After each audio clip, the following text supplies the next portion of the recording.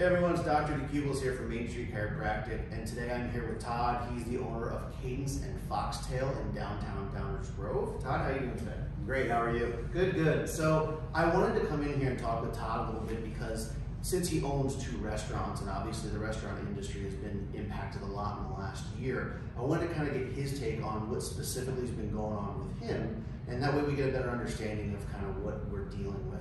So first off, obviously this has been a much different year for you. Absolutely. So the first question is, with everything that's been going on, it seems like there's been different updates coming out all the time.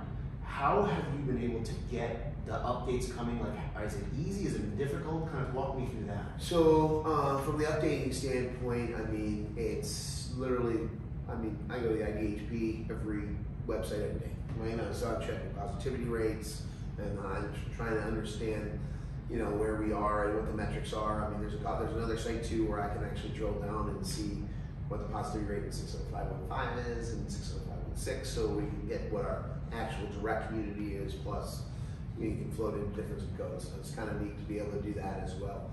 So the information's there, and it's you know, pretty clear. So I mean, but you gotta go get it. It's not coming out like it's, you know, like it's not just being laid out for you. It requires some work. Yep, absolutely. And that's one of the unfortunate things is with all the new regulations, then you are then required to figure out what they are, and it's not very clear cut. Yep. Okay, and I think that's one thing people don't really get is just how difficult it is not even dealing with it, but figuring out how to deal with it. So what would you say was the first, when we go back to, like, let's say March of last year? Sure. What was the first big change that you had to make? So we opened Fox Tail on February 28th, and on March 15th, Governor Pritzker, Sunday, March 15th, Governor Pritzker announced the shutdown, effective March 17th. So we sat, my partner and I were actually working, and then we sat down and we said, okay, we need to shut down, you know, we need to reload. So we immediately grabbed the menu and ran over to Cadence and University of Fox. So we ran over and grabbed the menu from Cadence and from Fox Tail, and we decided to shut down Cadence completely. So we took all of our staff and continued to support them and pay them. And we brought them over to Fox Tail. They were limited shifts. We really took care of our staff. We were closed here for 75 days at Cadence, and we ran what we affectionately called Fadence. So it was kind of a greatest hits of Fox Tail and Cadence. Come end of May, we were able to do outdoor dining. So initially the first 75 days was just straight, completely shut down, only delivery.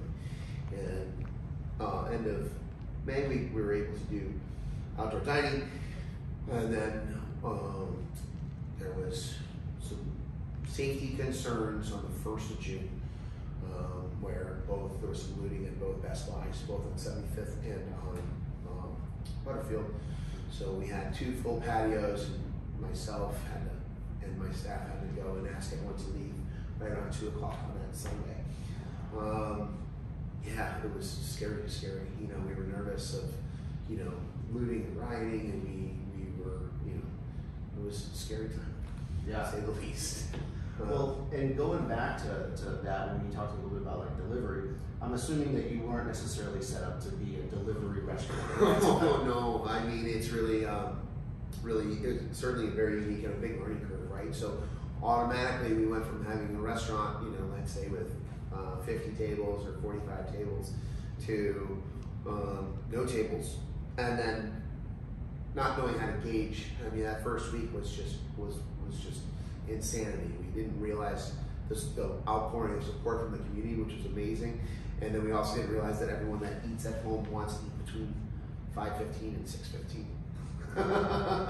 So we had massive slews of orders, and we just, you know, did our best to figure it out, and then figure out how to create that proper timing, because it's just not something that we're set up for. We figured out how to change in our point of sale system so that people, when they were ordering, they could get realistic expectations on when their food was going to be ready.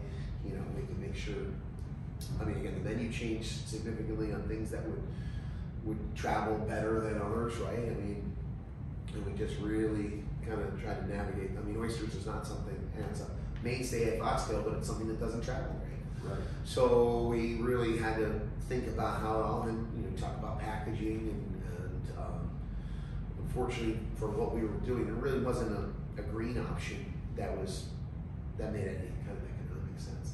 So even with the extra money, we couldn't find something that carried and traveled well. So trying to find the right containers, trying to find the way the food could look nice when it got home, and then of course incurring additional costs. Instead of washing a plate, you're talking about $1 for a little to-go container or silverware or whatever those things may be. Right. Now, how did you go about it? Did you decide, hey, I'm just going to hire a bunch of delivery drivers, or did you go with one of those delivery services, and how did that work? So we initially started quickly with a delivery service, and I cut them out just as quickly. And then we used our in-house staff. So again, with being able to keep, really we kept over 60 employees going through that first shutdown. We were recipients of the PPP, and we paid them what they had been making before, and so we were able to really support our staff and keep everybody going and fed and happy, which is really our tenant philosophy, is our family, which is, all the people that we get to work together with on a daily basis. Right, and that's amazing to be able to do that too. So let me ask you this, going back to what you talked about the times of people ordering and everything. So pre-COVID, what was the time that was the most busy, and then how quickly did you see that change with the shutdown? Overnight. The times initially for our restaurants really were busy from, on a normal night from 6 to 9. And it would slowly trickle and then kind of swell around 7:30, particularly in the summer, a little bit later. It's nice out, it's bright out, people are working through their stuff. Winter, we hit click a little earlier, but with COVID, it was literally, people started ordering at 4:45, and literally at 7:30, there was not an item on the board. Wow. So it was all of our sales went right into that kind of hour and a half mark, 2 hour mark, right between 5 and 6:30. That's crazy. Yeah, so those first couple days were interesting to say the least. They certainly were. And now, so talking about, that's one thing too, is when we talk about a restaurant like Cadence, for instance, a lot of it is about the way that the food is shown on the plate as well. So going to delivery kind of changes things up. So did you create any new menu items out of all of this from necessity? Eventually, we figured out how to make first through finding the right containers, right, which was a process. But also we figured out how to try to make it look as great as we could. From a new menu driving innovation, there were new menu items that we're so seasonal at both restaurants. We're changing our menu so frequently that we definitely found things that we thought traveled better than others. We found that we certainly bumped up some of our sushi and our poke bowls, which have turned into like kind of another big mainstay, which we didn't see coming, right? We didn't recognize that was going to be a main part of our food mix, and really COVID kind of really punched up the poke bowls and the sushi. So going on that, was there a menu item that was really popular before that lost popularity for delivery at all? Sure, I think for sure, there's food that just doesn't deliver very well, right? I mean, like a scallop, if it sits in a covered container, it's going to steam, it's going to get rubbery, and like a rubber bouncing ball, which is, so I'm sure many people have had that at a restaurant. It's because it's overcooked and it doesn't. So scallops don't travel, so they came off immediately. Oysters don't travel very well either. The liquor falls out of the shell, and they're not the same. So we really kind of added and subtracted based on what we knew could be great to eat at home. That makes sense. Yeah. Now, another thing that kind of came up out of this is that you also had the ability to do like to-go cocktails, to-go drinks, and things like that. Yeah. How does that work? Because you weren't able to do it before, so now we're talking about a container issue as well. And so walk me through kind of how you handled that. That was, again, as soon as we figured out that we could do it, initially we were doing some barrel-aged cocktails in our nice water jugs and that was a pretty strong price point because it was a full bottle of mixed alcohol and an old fashioned or a barrel aged Paloma or whatever we were doing. So we started to recognize that there was a bigger need for like a 2-drinker or 2 to 4 drinks kind of situation. And so then it was, how do we make it look nice? How do we get people excited about it? How do we get it home? And then how do we make it work, right? Because ice and soda water and those kinds of things are a big part of cocktails. And if you don't drink an old fashioned on the rocks, it is much more concentrated. So trying to educate our guests on how to do that and how to get them through, and then giving them what they want. Right, our drink here at Cadence, the Girls on Fire, is a fan favorite, right? And so trying to get that so that people can recreate it at home, have it at home. Just put on increase, kind of their spend. So I could get to something that was financially viable. Right. Right. No, So exactly. I went to Amazon and did a ton of research on containers, and found the right container and the right size, and then the right lid, and all those little things, and just to try to make it so it was viable and made sense.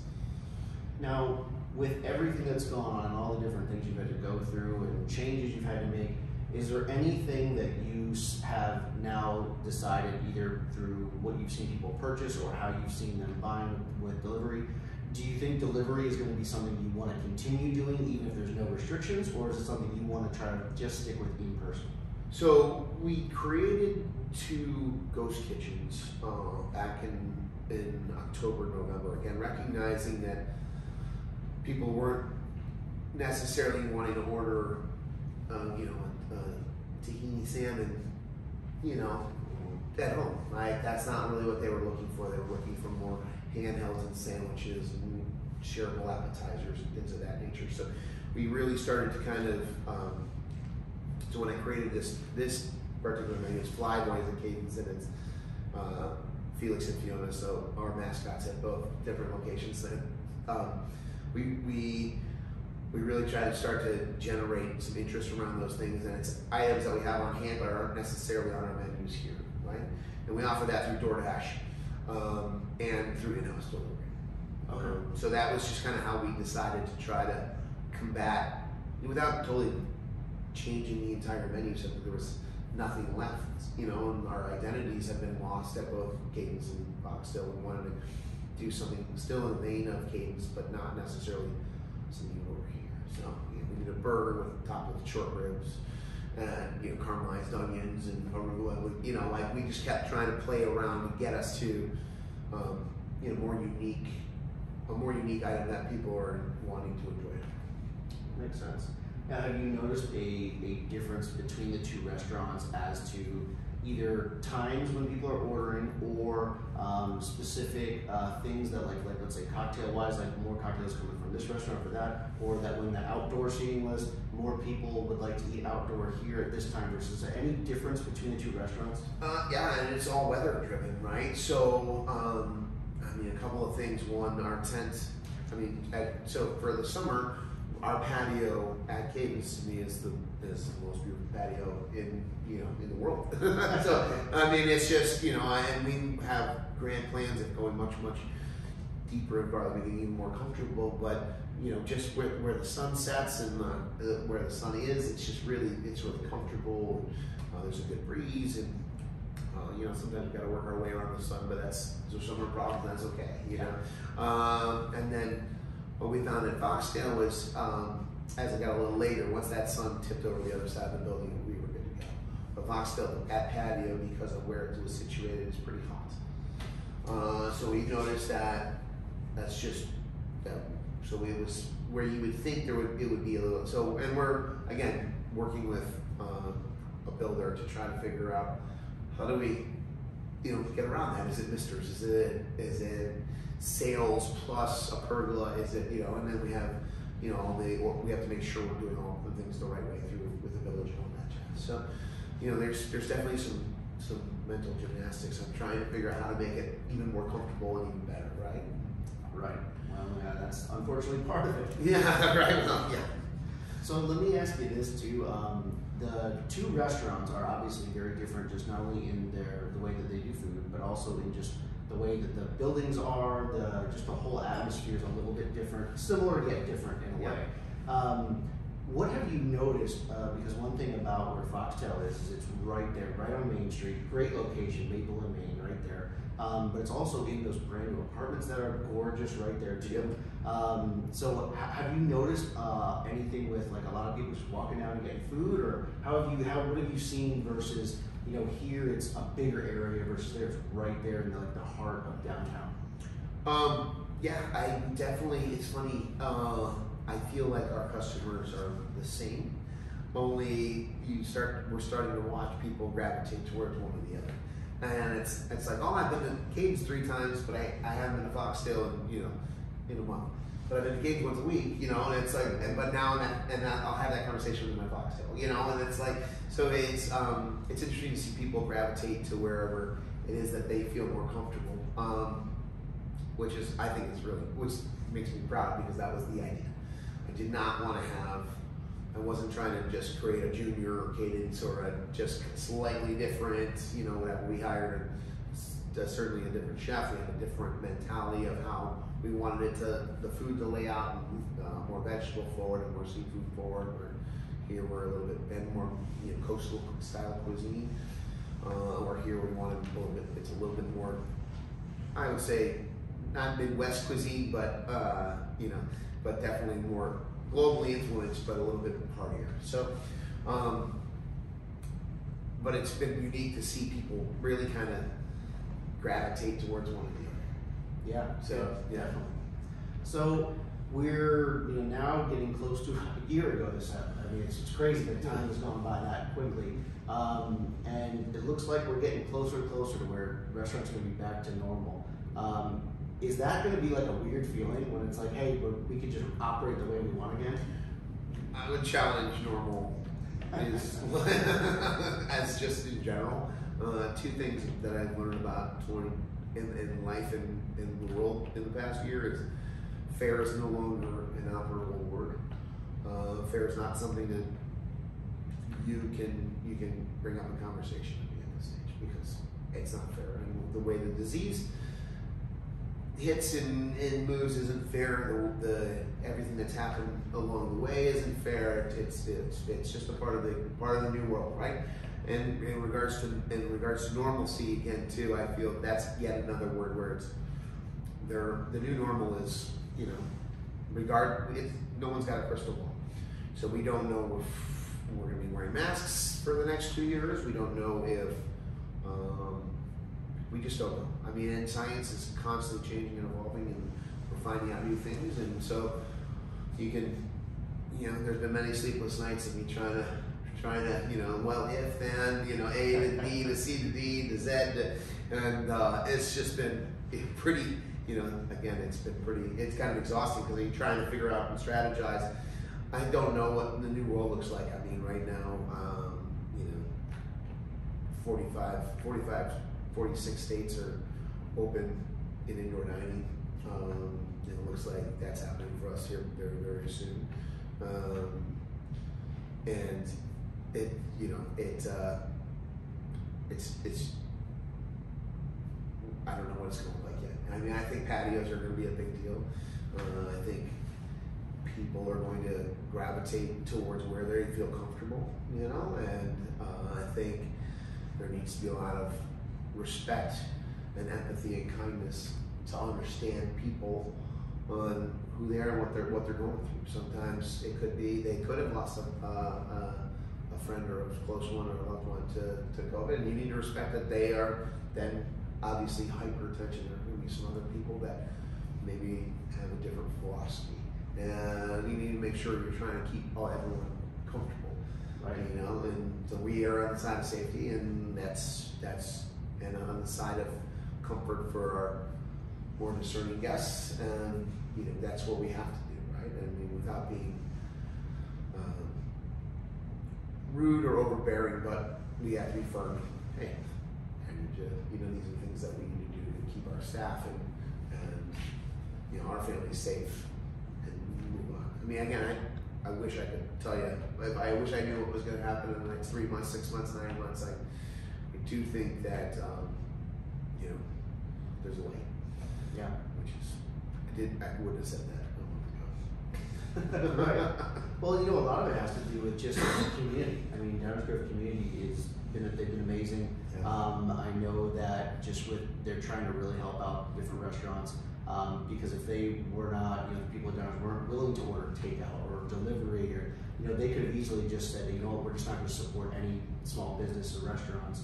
I think that's been the one thing that's kept the restaurant business alive, you know, here, because there's been, if you look at some of the places like in the cities like Chicago, a lot of the restaurants have just gone under because there's been more issues going on, but also B, there just aren't as many people there willing to help out as much. Right. And I mean, it also speaks, yeah, absolutely, and it speaks volumes of our community and how supportive everyone is of each other, and how do we continue to help these things move forward. It's been amazing. I mean, we did do some catering over Christmas and Thanksgiving, and we got a lot of support with that, so that really kind of helped us. Again, another shift in our business model on top of the ghost kitchens, catering, and you know, the community's been phenomenal, right? And the support's been amazing, and I feel for, you know, I mean, for us, we really took a look and you know, what it was going to cost if we shut down, and what it was going to cost if we stayed open, and what we needed to do to stay open, and we said, let's at least stay open and keep our staff going, because that was really our other option, was to, you know, at least we would. If you close, there's a finite number that you know you need to pay on a, you know, monthly basis. If you stay open, you at least have an opportunity, hopefully, to, you know, at least get close to that number, or, you know, hopefully beat it. But, you know, I mean, some weeks, you know, it's a bit more of a risk. But in turn, we get to all keep our jobs, work together, and, you know, get ready for when we get to the other side of this. Right. Well, and that's one of the reasons why I wanted to do this, because if people haven't heard of Fox Tail or Cadence, I mean, first of all, they aren't really that involved in Downers, I think, because very, very popular. But also, I just want to let people know kind of the perspective of what it's been going through from a restaurant owner's mind, because it has not just been one decision here or there. It's been all these different things that have gone on. But I want to make sure people continue to kind of know about you guys, support you guys, because the food's amazing. And if you haven't been in here, I mean, this is just one of their rooms here at Cadence, and it's just phenomenal, everything that you've done here. So I want to thank you for coming out. You know, well, actually, thank you for having me come to you, because this place is amazing, and you guys should definitely visit Fox Tail, visit Cadence, order takeout from there. You're not going to be disappointed with their food. So thank you for coming out, Todd.